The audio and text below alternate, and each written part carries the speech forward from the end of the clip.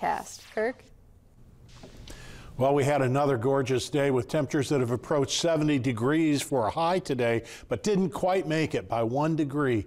But tomorrow will be different. When we take a look at our radar satellite composite, we see some thin clouds that have been moving through, just enough to act as maybe an insulating blanket and keep us from dropping off quite as cold tonight, but it's generally been a quiet night, and we had a beautiful view of a crescent moon earlier. The Highmark West Virginia Skycam says we're at 49 degrees now. Relative humidity is 48%. The winds are calm and the pressure at 29.95 inches is steady.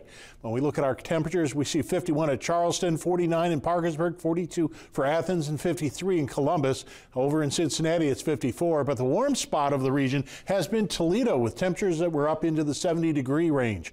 While calm conditions dominate in the Mid-Ohio Valley, allowing our temperatures to fall off a little bit more, some people saw frost on their windshields this morning, but it's not a possibility tonight. We're not going anywhere near the freezing mark. The 24-hour temperature change, we're a good 5 degrees warmer than we were last night at this same time, though Athens is about 2 degrees cooler. When we take a look at the radar echoes, nothing in the immediate vicinity. In fact, just a couple of very small returns going into the mountains of West Virginia. It's all being dominated by a high pressure system to our south, and the rotation around this high that is moving off to the east is pumping that warm air up from the south into the Ohio River Valley.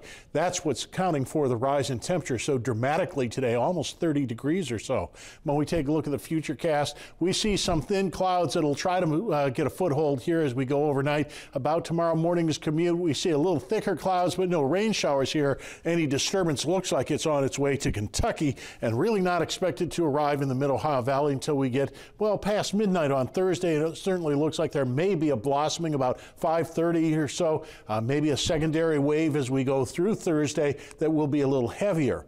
So we have a mixed bag with the warm temperatures and the rain showers coming. Tonight, 42 for the overnight low, partly cloudy skies, and as we get into tomorrow, we'll get up to about 71. Mostly sunny and pretty pleasant, not bad at all.